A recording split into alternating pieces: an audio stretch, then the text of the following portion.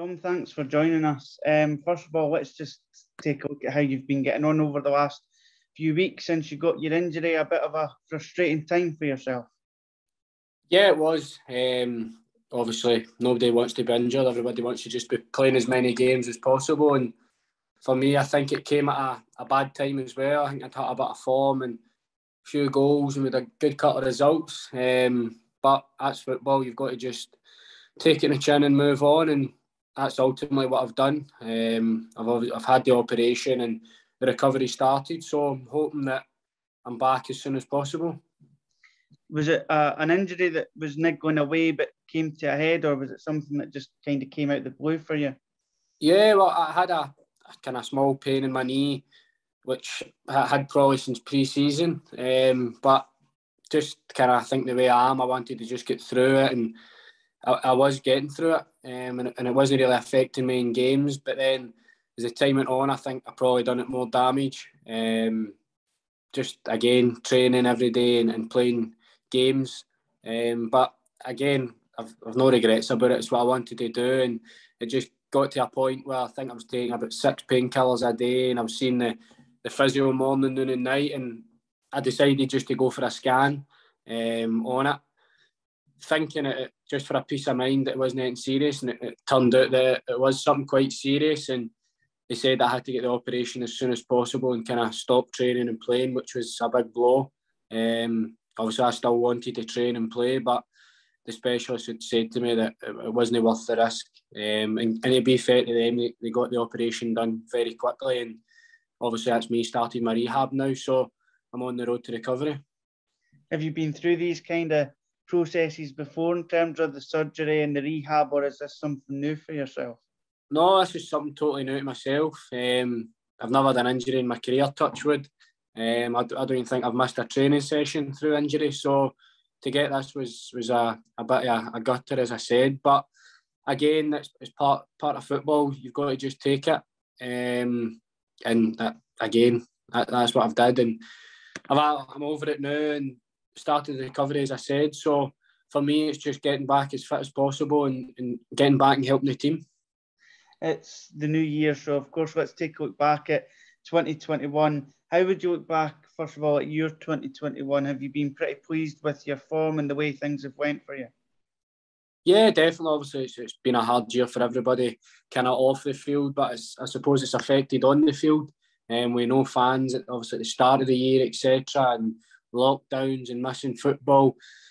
But you've got to just be happy you're still here, I suppose. And, you know, a lot of people are in a worse situation than me, so you've got to just take the positives. But on a football, I think I said obviously the injury came at a bad time where I felt I'd had a good bit of form and it obviously chipped in with a few goals and the results. But overall, I think going even toward the end of last year, kind of with the playoffs and that, and then obviously the change at the club, I thought we started really well through the kind of group stages of the cup, and then things just didn't work out at the start we wanted. But we dug in again, and then another change, and things seem to be on the up again. I know kind of a bad couple of results recently, but I think the fans and everybody in the club can see the positives. Kind of obviously there's been a couple of injuries, myself included, and I think we are getting back, and we've got a bit of identity about us, and I think there's a bright future for the club. As you said, looking at 2021 from a Dunfermline perspective, we pushed for promotion to the Premiership last year through the playoffs. Ultimately fell in the quarterfinals, but it was another progressive season. And as you said, we started this season really positively. Is it just about trying to build on all those positives despite maybe the difficulties over the last few months going into 2022? Yeah, definitely. Again, you can't control what's already been done and what's in the past. So for us, it's just about looking into the future. And again, as I says, me personally, I've got a positive look on the squad and on the club. And I think we will get ourselves out and into a good position where we deserve to be. And we know that's just through hard work, sticking together, and the results will come. Obviously, you see the gaffer, he's brought a kind of buzz to the place again. And already he's trying to affect things with the new signings, and I'm sure there'll be a few more coming in this month. And that's what the boys want. We want the best players at this club and challenging for places and ultimately helping each other out to get the club higher up where we want to be. As you said, their new signings, the first one just earlier on this week, and Stephen Wallace, in a position where you'll be looking to start once you get back from injury as well. So does that provide you extra motivation that you see a player coming in and you think I'll need to try and get back as quickly as possible and be knocking on the manager's door to get back in the team? Yeah, definitely. First and foremost for me, it's just getting back fit and available for selection to help the team. But it's great to see new players coming in. It shows that the hunger of the club as well. It's not just to kind of sit back and see what happens. We want things done and we want to go and change what's happened. Lawless is a great player. He's been about for years and he's got great ability. And again, it's one of the players, he knows the league, he's got experience. So for me, I think it's a great signing for the club and hopefully he does really well for us.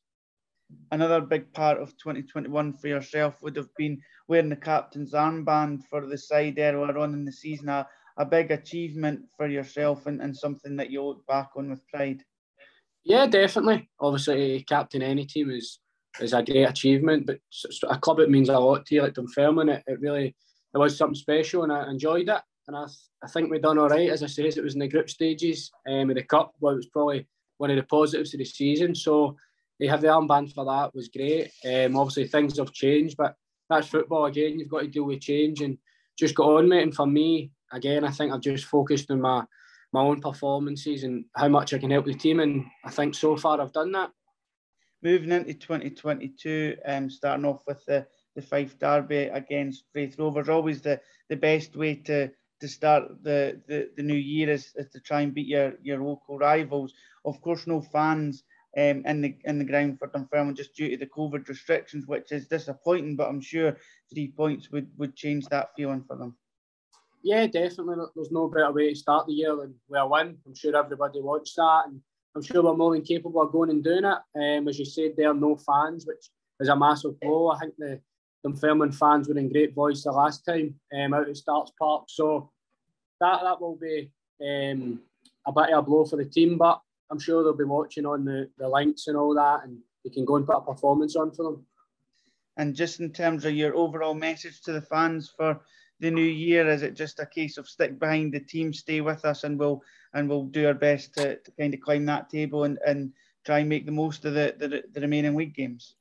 Yeah, definitely. I hope all the fans had a good Christmas and they've a good 2022. And just stick with us. We know we're out there for you, so if you give us that bit of backing and we stick together, I'm sure we'll go right up that table.